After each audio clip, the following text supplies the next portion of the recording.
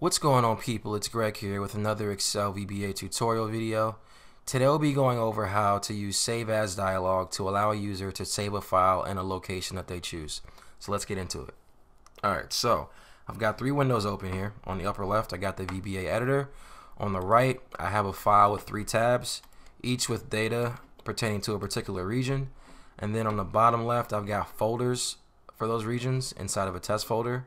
And what I'm going to do is allow the user to select which folder they're going to save a copy of each one of these tabs in as their own workbook. So for this sub, we'll call it allow user to select save location. It's kind of long, but whatever. Let's declare our variables. Region is going to be a string, and selection was going to be a variant. So I will set my region equal to the active sheet, and what I'm going to want to do is use B2 as my reference point, because on each one of these sheets B2 gives me the region name. So I'll just do active sheet and I'll do cells 2. See that? 1, 2, 1, 2. And I want the text in those cells. And then I'll do ActiveSheet.Copy to create another workbook from that sheet. So if I go ahead and test that now, I can run it. And I've got a copy of the Latin America and Caribbean sheet. And then I can do whatever I want with it at that point. So we'll keep going on with our code.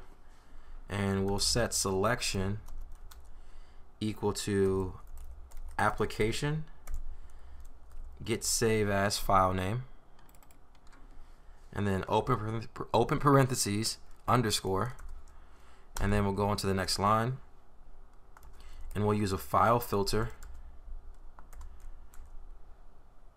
and we'll choose Excel workbook. And then we're going to want to do Excel SX, Excel SX, and then we'll do a comma, underscore, next line. So then the title, that's going to be equal to, let's set that to please select location to save file. Let's go to the next line, and then our initial file name is going to be equal to, let's call it region report, and then we'll use the name of whatever region we choose. So ampersand region, just referencing this here, the variable here. And we'll add a space after region. So here's a space before the region name, a space after the region name. Do another ampersand underscore, and then we'll just throw the date in there. So we'll do format date, and let's do month, day, year, and that'll be it. So we'll get the user will have the prompt, and it'll let them save an Excel workbook, and the prompt will have the title, please select location to save file, and the initial name, which they can change, is going to be region report with whatever region name, one of these three regions, and the today's date. So we also have to make sure that we save if the user selects to, if the user decides to save the file, make sure they save it. But if the user decides not to save the file, we need to just close the temporary file that gets created. So we'll do if selection is not equal to false. So that means if they choose to save the file, then that's what we're going to do. So active workbook save as and then we'll just do the file name will just be the selection they make, and then we can end our if there.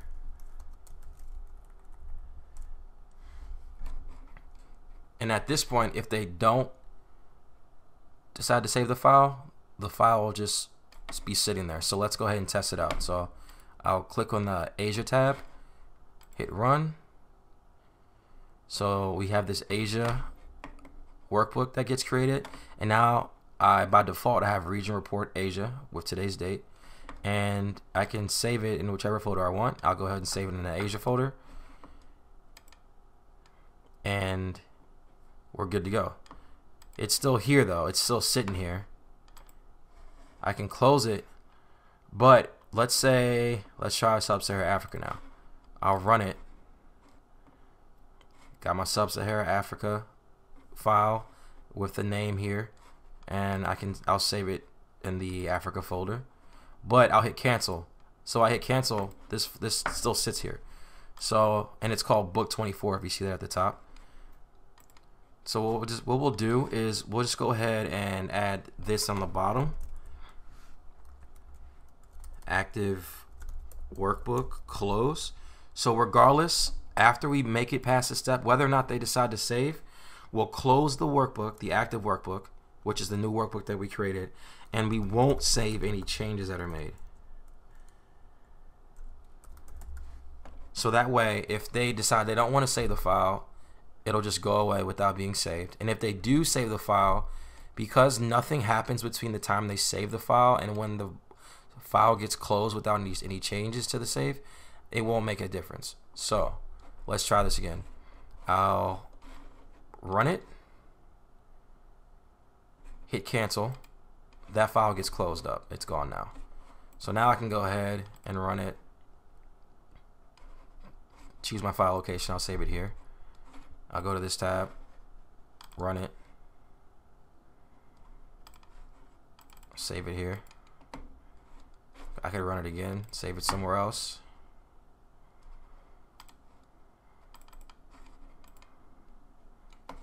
And you see if I go into each one of these folders, they'll be there, just chilling.